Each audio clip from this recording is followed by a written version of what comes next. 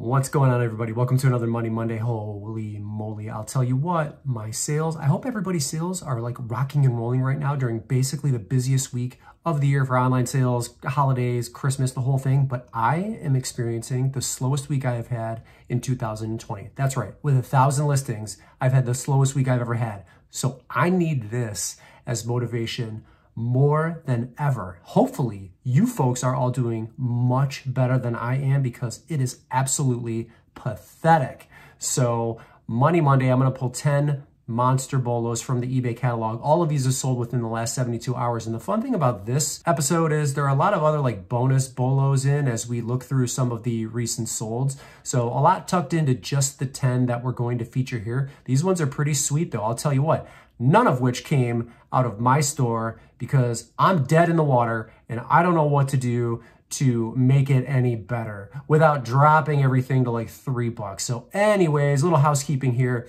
dadplanetofficial@gmail.com. If you've got a BOLO you want me to feature, send me an email. If I like it, I'll pop it in there and I'll shout your store out, maybe drive some additional sales to you. But yeah, we got 10 BOLOs coming up here on Money Monday that I hope you folks love. So anyway, let's get into it.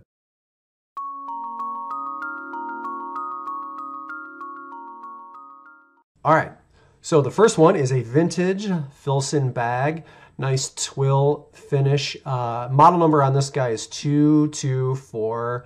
And I'm gonna try to get you pictures of, there we go. So picture of the tag right there, genuine Filson. It's CC Filson is what you're looking for. This bag is really gorgeous, probably pristine on the inside. They don't even show pictures on the inside. That's all right. But at any rate, anytime you see a CC Filson item, make sure you look it up because they're in high demand. So this one sold for $358, almost $359. It got 13 bids, and this model bag is very popular. Here's another one down here, 224, that got a bid for $109. This one, 217, another one, 213. 255. I feel like this one looks a little bit more olive. I don't know if they used that as a keyword, but these ones come in at a little bit more tan. So if I have the colors correct and they're different, one's tan, one's olive green, then it looks like the olive green is getting a little bit higher of a price. Could just be the way the pictures came out. So I don't know if the colors are different or not. But anyways, $358 is a slam dunk. Yeah, the stores will miss this, so keep your eye out for it for sure. We'll move on to the next one. There are no comparable sales for this item that I could find. Vintage Ralph Lauren volleyball shorts. The vintage like early to mid 90s Ralph Lauren stuff is just out of control right now. So these were made in the USA. I'll show you the tag. There you go. Polo by Ralph Lauren. 100% nylon. Really cool find. And you know, with no comparable sales, like maybe there's something on PickClick or WorthPoint of a sale that has happened in the last year, 2 years, or maybe more, but I wouldn't know how to price this without comparables. So if there were no comparables in the last 2 or 3 years and they just shot high, kudos to them because these sold for a huge dollar amount. So $450 for this pair of shorts in, towards the end of December. Awesome, awesome sale. Kudos to that seller for sure. Like I said, no comps, so we'll move on to the next one. You hear a lot about Coleman lamps. You've seen me sell some of them. I've actually featured, I think, at least one in a previous Money Monday video, but don't sleep on the really early Sears lamps too, okay? So this is a early model, and they used J.C. Higgins. So J.C. Higgins was just a brand name that Sears used like really early 1900s, like early to mid, like 1900, 1950, somewhere around there. Although I don't see J.C. Higgins on the item, but they featured it in the title. So maybe there's something to that. Maybe this is, in fact, a J.C. Higgins camping lantern, but it sold for a huge dollar amount. So don't sleep on this. I know it says Coleman there. This is definitely one of the very, very early Sears models. The model number is 10-71. There you go. There it is in the title. This was bid 29 times up to $380. The green color will get you, between $250 to $400, but there's a blue color that does just as well. So $99 here. Model number is 1070 on the blue. Here's a new one for $500, a couple hundreds here. 132. This doesn't look like this has, oh, this is a 771, doesn't have any glass. But yeah, keep your eye out for Sears related, not just Coleman brands, because you're in the money when you find it. We'll move on to the next one. Somebody paid $318.50 for this binder. Okay. Boy, I wish I could make that sale today. There are no comparables like this binder, but early Lisa Frank, I mean, the stuff is just going out of control. I mean, condition is, indicative of what you would find for something that's over, 30, 40 years old at this point. All of the stickers have been used, and it's still sold for $320. Even if you find vintage Lisa Frank binders that are not this version, you're still going to make good money on them. So here's, one with the sandcastle and some puppies for $37. 35 here. There's a fuzzy one for 60. Some kitty cats for a best offer. Here's a lot of them. This one looks like it was a little bit underpriced. $20 for the almost like a little trapper keeper style binder. But yeah, you can see right here, the puppies seem to do well. All of Lisa Frank does very, very well. I just sold something for $25, $30 of hers, like a jewelry case that was like kind of a music box jewelry case type of thing. I don't know. Anyway, her stuff sells really, really well. The aliens, and yeah, that one got $318. So if you got any old Lisa Frank stuff sitting around in your closets, dig it out, because big money right there. We'll move on to the next one. Signage is obvious. This is Toys R Us. One of them says customer pickup. One of them says welcome friends. And if there are comparables, I didn't bother featuring them on the next screen. But what this is most likely going to, if you ask me, is another store. Maybe not in the US, but in Canada, the Toys R Us is still around. So if somebody really wanted this man cave item, then okay, they paid $800 for it, no problem. But if you had to ask me, this is going to another store somewhere once it reaches its original destination, if it's not going directly overseas because of the cost associated with the item being so large. So who knows, maybe it's going to a distribution center that's still being used in the US. I don't really know. But the point here is, don't be afraid to target commercial buyers, no matter what it is you're selling, because commercial buyers just use these as expenses. So not a big deal to spend that amount of money for them. Or you maybe just had somebody nuts that spent almost $1,000 to put this in their basement. I don't really know. Seller said that they have a little bit of damage on them, but I mean, just a really, really cool item. Neat memento. I wonder if the person that got possession of these paid for them, or if they were like out on the back dock type of thing, because I saw a lot of like, hey, I got the signage lettering. It was just sitting in the back dock and I grabbed it, which, I don't know if that's technically allowed, but listen, if it's in the garbage and there are no laws associated with garbage picking in your local community, then, more power to you. But I feel like those things should have probably gone to auction. At any rate, target the commercial buyer. We'll move on to the next one, which is what I believe to be the holy grail in McDonald's hats. So this is a vintage 90s snapback trucker hat, mesh, McDonald's, the red version. This one only got one bid for $329. I think the market tops out at about $500 for this hat, somewhere in between $500 and $600. Vintage McDonald's hats, McDonald's trucker hats are gonna do well for you regardless. So let's scroll down. This looks like the same one. Maybe it was a non-paying bidder, but kudos to them. They got a higher price the second time around. And I'll keep scrolling down. Here's two vintage hats that sold for $30. A Monopoly one that was a best offer. The I forget what this guy's name was. Was his name Mac? That little crescent moon.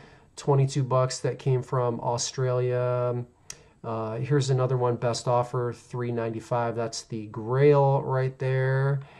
And I think it turns up a few more times. This one got 34 bids for $275. This one for 20. 39 bids on this one for $510. Is that the same one as this one? Yeah, so you can probably get $500 for this hat if you find it, is what I'm trying to get at here. So vintage McDonald's trucker hats for sure, but that looks like that's the holy grail. So keep your eye out for it. Hit up your buddies that work at McDonald's. See if any of them or past family members have that sitting around, because it's worth a lot of money. So keep that in mind.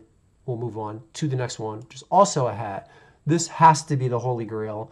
of Hummer hats. Now, it did not sell for $1,000. It sold for $509, but there are none like it. A Hummer aerospace and defense vintage snapback mesh hat that is in like new condition, if you ask me, made in the USA. This foam here on hats like these will start to flake away. Don't let that turn you off. Somebody will still buy it, especially if it's a hat like this. So if that is like really flaking away and it's leaving residue, don't let that turn you off. Make sure you still make the purchase for sure. So yeah, over $500 for this Hummer hat, which looks to be extremely hard to find. And you know, looking for vintage Hummer mesh hats doesn't turn up the brand Hummer every time, but there's still some really good goodies tucked away in here. So here's a vintage 80s Michelin patch hat that was a new listing that got a bid of $40. A couple of lots. Then you got here W.L. Weller Special Reserve Kentucky Bourbon that sold for $41. I use Snap-on Tools vintage hat that sold for $48. That got 16 bids. And Grow Fertilizer, the seed companies, all of those hats, they always do well. This one got 12 bids for $47. Motorcraft Quality Parts, 32 bids, $94. Make sure you're sourcing those vintage mesh hats, ladies and gentlemen, because there's a ton of money. And look at this Case, 4 bids for $42. Fisher for for $40. Another And Grow Fertilizer for $83. What else do we have here? Road Handler All Season. Tires, $80, 22 bids. Vintage John Deere, no-brainer. Daiquat, I think that's herbicide, 21 bids, $65. The list goes on and on and on and on. So many BOLOs in just this list right here for sure. And like all of them, you know, look, December 10th, November 13th, December 20th, October 31st on the O's Gold down there. Recent sales, tons of money. We'll move on to the next one, which is something you're probably never ever going to see again. Is a Christopher Radko Liza Minnelli ornament, vintage. She looks amazing. There are no comparables like this, and people went bananas over it to the tune of 32 bids, all the way up to almost $638. Unbelievable sale. It doesn't even look like lots of cracking, crazing. CR for Christopher Radko. And then Christopher Radko on the tag. You guys that watched my one of my recent videos, you know I had Christopher Radko in it, and I show you what to look for. $638, Liza Minnelli, home run, amazing. We'll move on to the next one. Nike waffles. These are the Nebraska Cornhuskers.